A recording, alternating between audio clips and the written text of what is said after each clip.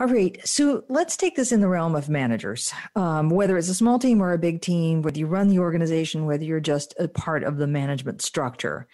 Without, we've said so many times on this podcast, especially in the last year, that as a manager, if you're not showing that you care about the whole person, then you're not going to get the best out of that employee. You're not going to get loyalty. You're not going to get engagement or inspiration or creativity or any of the stuff that you would like to have.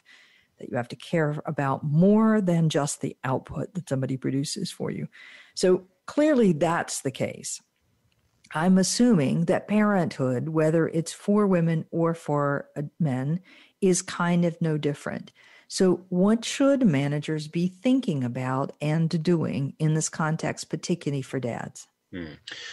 So the first thing to understand is that all of the workplace options that exist for flexibility and leave should be treated in a gender equal way.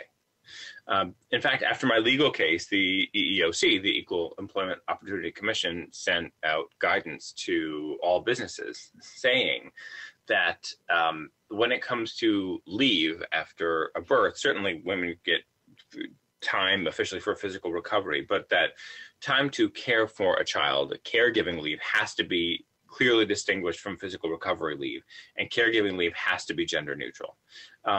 And managers need to understand that they actually benefit from encouraging men to take that leave. This is a big jump that they don't understand.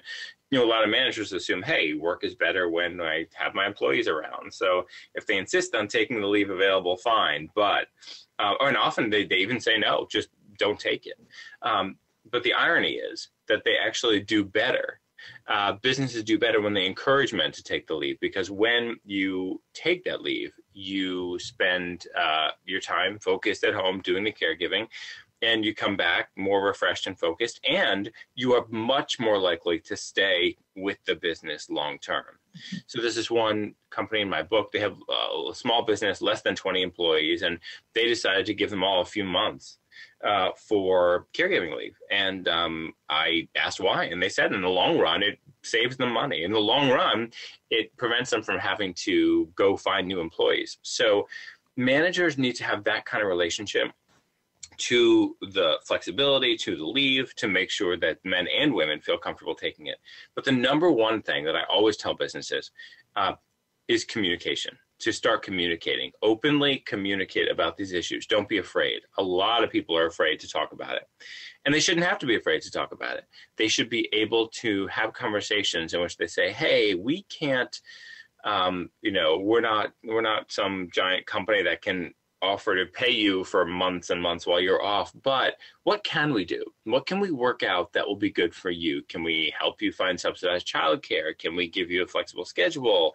What would work? And so many people have told me that if their managers would have a conversation like that with them, it would have revolutionized their experience at work.